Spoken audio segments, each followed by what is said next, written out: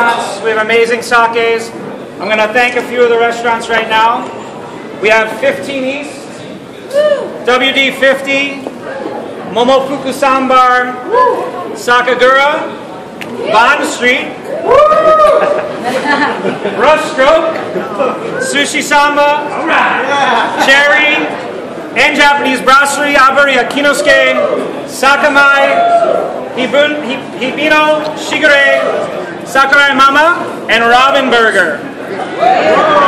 Some of these restaurants, the first time they're here, we also don't forget, there's a whole section downstairs. You got to go downstairs and check out the sakes down there as well.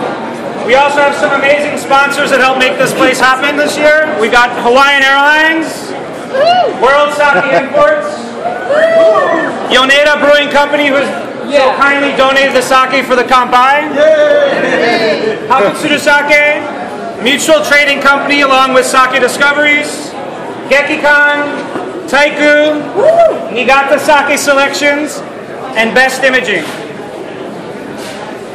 One other thing we just wanted to mention is a big thanks to the Kokusai Sake Kai, which is the group in Hawaii that originally created the idea behind the U.S. National Sake Appraisal as well as this event. So thanks for everybody. Now we're going to do the traditional opening ceremony, which is the Kagami Biraki. I'm going to introduce the people who are participating. Step up.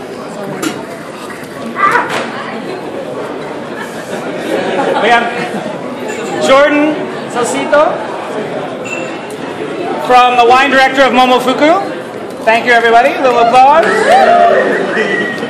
have Taru Kobayashi from Niigata Sake Selection. We have Norio Yoneda, who donated the sake. Like, he needs the big applause, people. Let's go. We have Lito Pineda, who's a director of the Kokusai Sake Kai. Lito! Keiko Sato from World Sake Imports.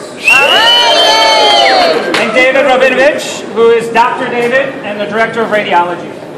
We're going to do it. These guys know how to go it, so this is the beginning. 1, 2, 3!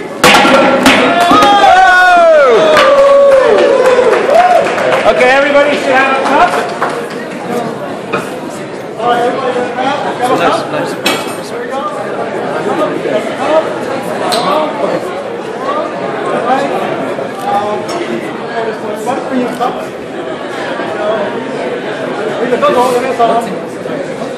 So one last thing as we're getting ready for the Kanpai, something that's very unique about this year, we had 2 sakes that got a perfect score. I'm not going to tell you which ones, let's see if you can figure it out. Oh, of course!